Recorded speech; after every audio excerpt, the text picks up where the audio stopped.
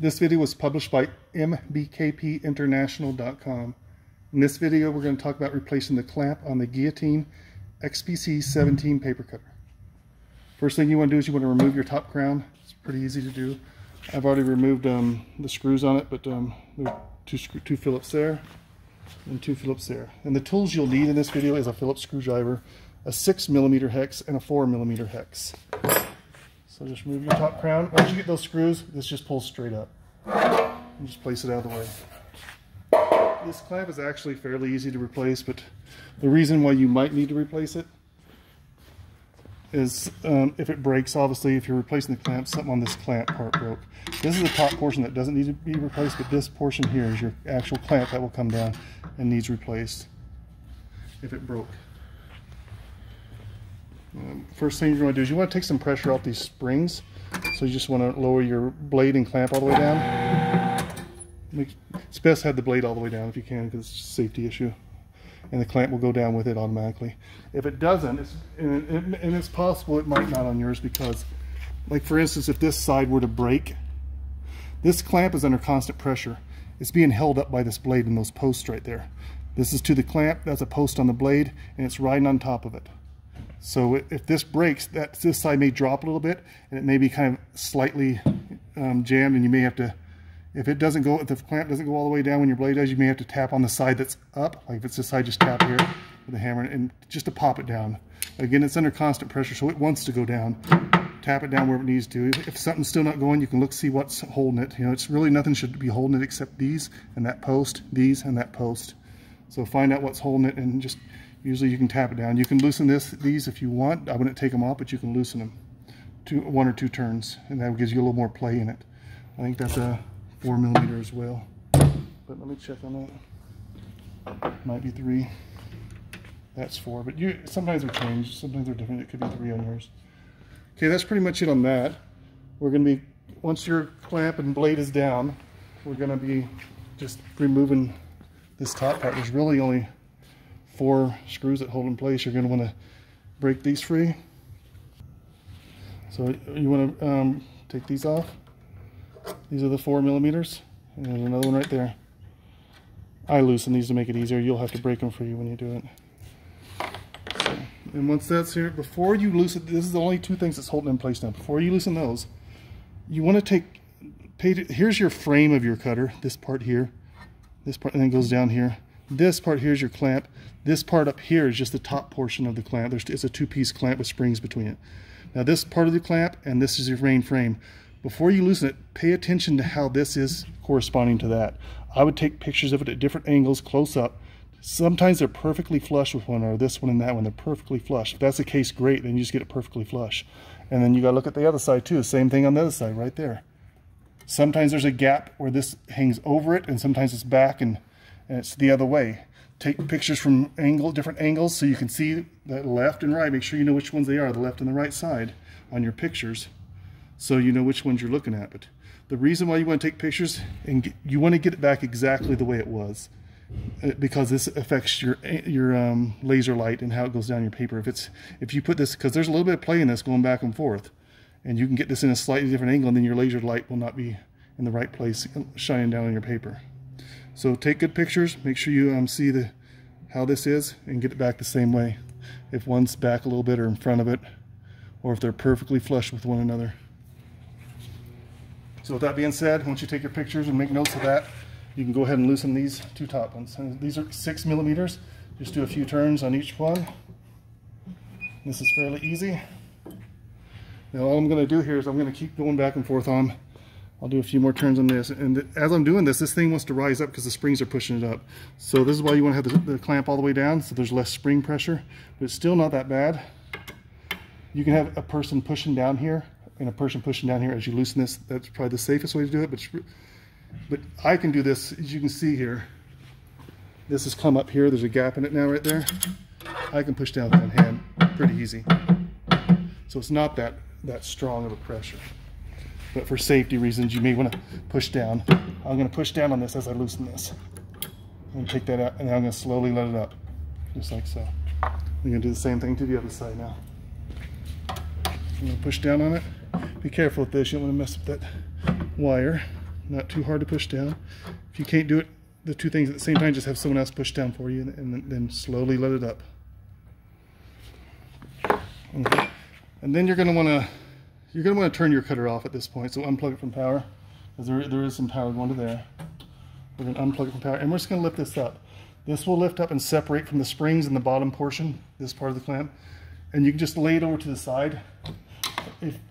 Just be careful that you don't see how much play you have in this, so you don't pull it out.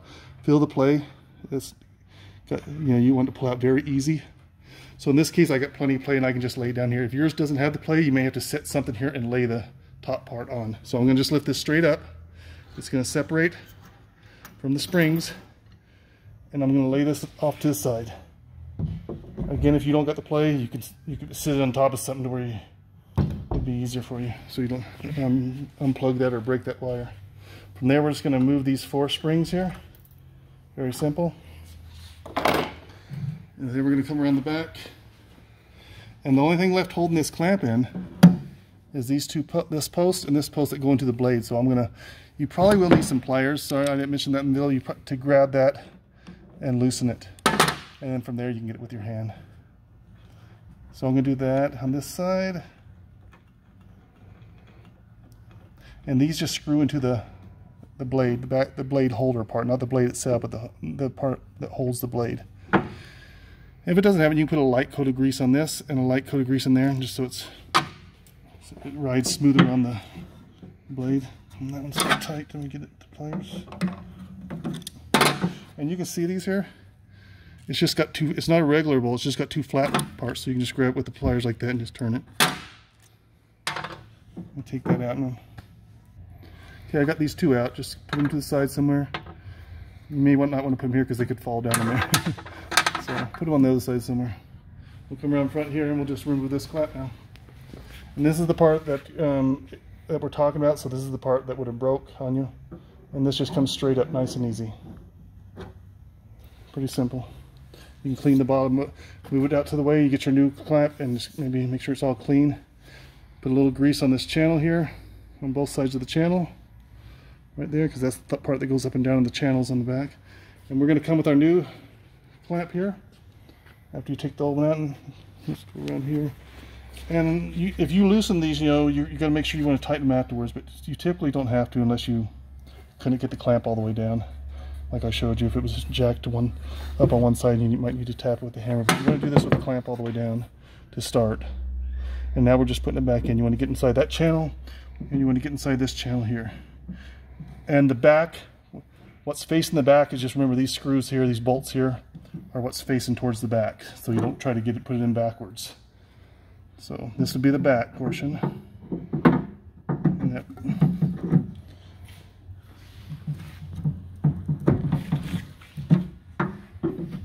we're going to put down even here.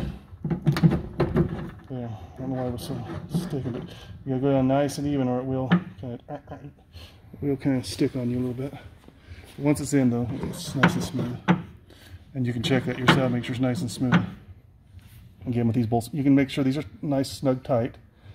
And from there, once you get that in, we're going to be putting these back in. Again, lightly grease them. Put that back in. And this one here goes into the, you see there's only one hole it can go into. Let me tighten those down here.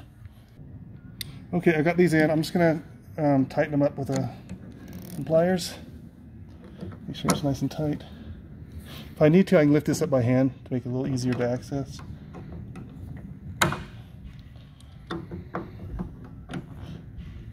Okay, they're both tight.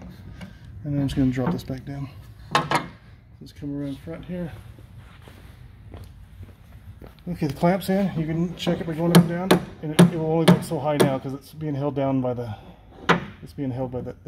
blade and those things we just put in. Now we're going to take this. Be careful again. Don't tug on this. Keep slacking this wire at all times. And the front portion would be the one with the smaller gap. The larger gap would be going towards the back. So your laser's up front. And we're going to be putting that in the next step, actually. The next step is actually putting these springs in. So I'm going to put these in. If you look down there, there's some big holes. And that's for the springs to go into. You just make sure the springs go into those holes and it's not caught on the edge of one of them. So make sure it goes out, and you can just feel it go down in there and look at it too. Just put it in there, and now we take the top part. And these things are pretty much in there, and you're just gonna feed these into the spring holes. Make sure they all get in, all four of them. And we're just gonna go straight down. And again, this is toward the front, so you have those screw holes right there for this. But this is closer to the front. And this will be off to the left side as you're facing it. From there, we're gonna take our... Okay, one thing I didn't mention here is, I'm gonna take this back off. There's holes here for the spring to go in too. You can see you don't want it to catch on the edge of it or anything like that, but it'd be hard to catch on the edge. You just want to make sure it goes into the hole. Okay. Put that back. Get all four lined up and just drop this down. And make sure the springs go into the holes. They go in there and at the bottom and top. Now all we're going to do is put these back in, one on each side. I'm going to come over to one side. I'm just going to get it started here. You can see here it's just riding just about, I don't know, quarter inch, half inch above the actual hole where it screws into. So I'm just going to push down on this lightly and start it about 3 or 4 turns just to get this started. And then we're going to do the same to the other side. Okay, we've got the bolt in. And again, just push down and line up you can see the bolt here, and you can see the hole, and just line it up and just get it in that hole, and then it should go in. Don't cross there, it just should go in pretty easy, you know, without having to put too much torque on it. Okay, from there I'm just going to go down and just lightly, very lightly, tighten it for now until it goes all the way down. It's very lightly tightened. Now what we're going to do before we put these in, we're going to take a look at your pictures on this and see how this was lined up. If it was perfectly flush, this with this, that's great. You can just get this perfectly flush. Same with the other side if that's what the other side was. Sometimes they're different. So one just like this here right now, it's hanging over just a hair over this. That's why you take pictures from this angle, that angle, side angle, and make sure you know which side you're looking at, right and left side, and get it back exactly the same before you tighten it down, because it will affect your laser light. So I'm just going to assume I'm going to loosen it just a little bit on each side now, just a quarter of a turn probably is all you need. And now you can see you have control over where you put it. So if you need to go forward and this is stopping you, you could lose. There's one more bolt on this and you'd have to take this out to do that, but you shouldn't have to do that. You'd have to loosen that bolt there, and this would come forward a little bit and you'd allow you to push it that way if you needed to, but you shouldn't have to. So get these snug down. When you get to the right spot, I'm going to go ahead and plug this in and show you what I'm talking about here.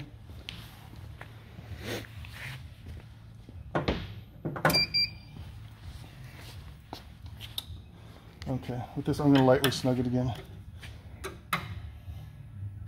Okay, everything's down. I should be able to reverse it now. Just push that. When that lights up, you can just push these two together at the same time. And then reverse to the top. And from there you can, hold on 1 second.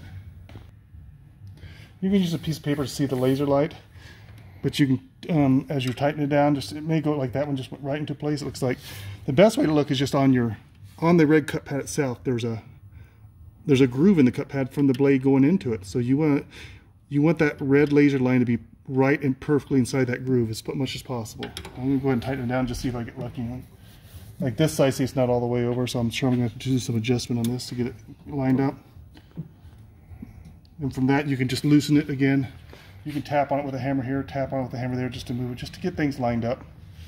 And basically that's all you're doing. You're getting this lined up and tighten it down. Again, hopefully your pictures will give you everything you need to line it up. If they don't, you can loosen this quarter of a turn, tap on it with a hammer, whichever way you need it to go to get that laser line lined up on that both sides. But once you get that laser line lined up, tighten it down. It could move on you a little bit when you tighten this down, so you just have to unloosen it and get it back, and maybe try to hold it while you're tightening it down, you know what I mean? Just get both sides nice and tight. It's pretty snug tight on this. Nothing with major force, but get them snug tight. And the final thing would be, once you get your laser light right, and if the laser light goes out, you got to push this to make the light come back on. So if it's not coming on, you could have some grease on the back of your blade. Check that. You probably should check that when you take off that That's one step I did not mention. When the blade's all the way down and you remove this clamp, I would clean the back of your blade, because there could be a hunk of grease on it, and that hunk of grease could cause your laser light not to shine through. Just make sure your back of your blade and the back of this blade holder is nice and clean. It's hard to clean with that clamp in there, but when you take the clamp out, all you see there's the blade and the blade holder. And just don't make sure the blade's all the way down when you do this into the cut pad. And you can take a rag and clean the back of the blade and the back of this thing to where there's no grease or anything, and it allows your laser light to shine through a little better usually. I'm just going to go ahead and put this in and just tighten these down. Just put everything back the way you had it. I'll go ahead and do this now and tighten everything up. Make sure those are tight. Make sure the front is tight. Make sure I'll tighten them later, but let's make sure they're all tight. And if you loosen these, make sure those are tight and that's tight. And that should be it. Once you get these all tightened up, all you're going to do is take your crown and put it back into place. Make sure your wire's good down here. It just feeds right into that slot, you know. You did take this off and put it down, so just make sure your wire's nice and close to the frame here, so this doesn't pinch it anyway when you're putting it on. Goes on down, and just watch your sides here. You don't want this to go inside of that. You want this to be on the outside of this, just like that, both sides. And once you get that, you can put your screws back in. One thing I didn't mention, if you got your table on here, I'm going to show you. I have it off, but it'll make it a little easier when you're messing with it. It would make it a lot harder if this was in the way. So remove this, 4 Phillips. That's all it is, and just get that out of the way. Because with that in the way, you're going to have problems seeing things. Once those are back in, you should be good. You can do some test cuts with it and everything and check it out. But that's pretty much it. This video is published by mbkpinternational.com.